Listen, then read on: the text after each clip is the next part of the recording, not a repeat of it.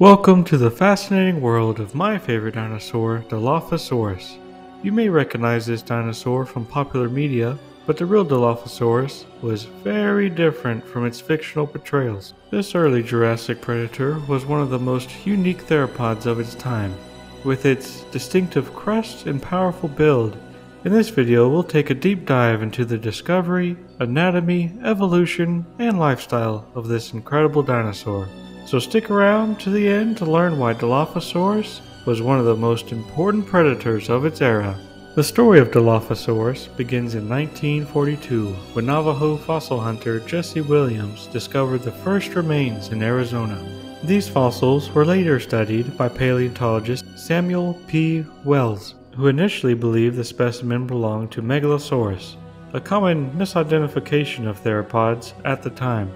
However, in 1970, Wells re-examined the fossils and realized they represented a completely new genus. He named it Dilophosaurus, meaning two-crested lizard, after the pair of distinctive crests on its skull. The fossils were found in the Kayenta Formation, dating to the early Jurassic period, roughly 193 million years ago. This made Dilophosaurus one of the earliest large theropods, providing crucial insights into the evolution of predatory dinosaurs.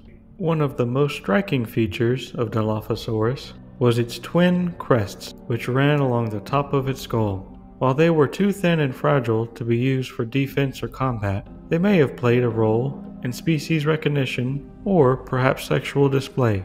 This suggests that Dilophosaurus may have engaged in visual communication, much like modern birds and reptiles. The skull of Dilophosaurus was relatively light, with large openings called fenestra, which reduced weight while maintaining some strength. Its teeth were long, serrated, and curved, ideal for gripping and slicing through flesh. However, the upper jaw had a noticeable notch, leading some scientists to initially believe it had a weaker bite compared to later theropods. Despite this, recent research suggests Dilophosaurus was a formidable predator. It had powerful forelimbs equipped with sharp claws, which may have helped subdue struggling prey.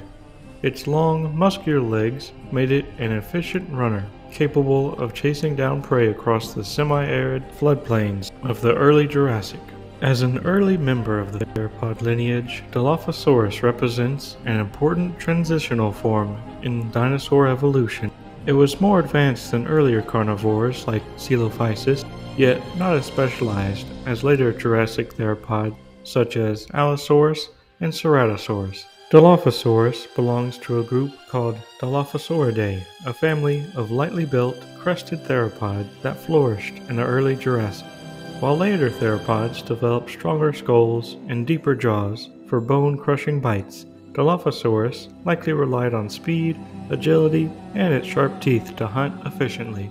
Its existence highlights the rapid diversification of theropods after the Triassic-Jurassic extinction event, a mass extinction that wiped out many early reptiles and allowed dinosaurs to dominate terrestrial ecosystems. For its time, Dilophosaurus was one of the largest land predators. It measured around 20 to 23 feet in length and stood about 6.5 feet tall at the hips. It weighed between 880 to 1,100 pounds, making it significantly larger than most Triassic predators, and one of the top carnivores of its environment.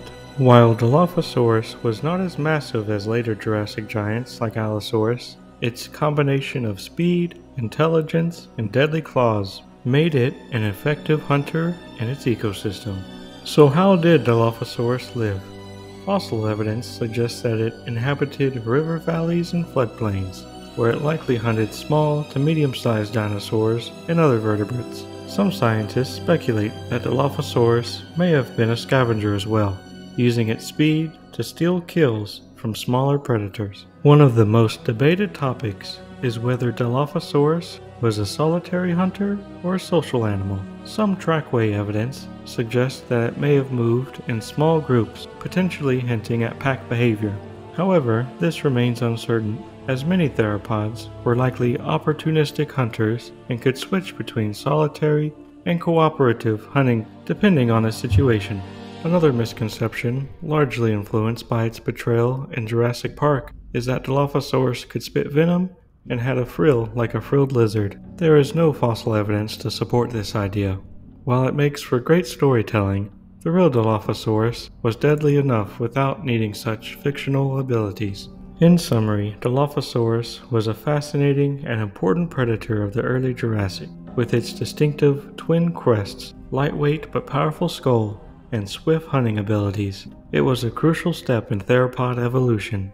As one of the earliest large meat-eating dinosaurs, it paved the way for the rise of even larger and more specialized predators in the Jurassic period. What do you think of Dilophosaurus? Do you think it hunted alone or in groups? Let me know in the comments. And if you enjoyed this deep dive into prehistoric life, don't forget to like, subscribe, and hit that notification bell for more dinosaur content. Thanks for watching, and see you next time.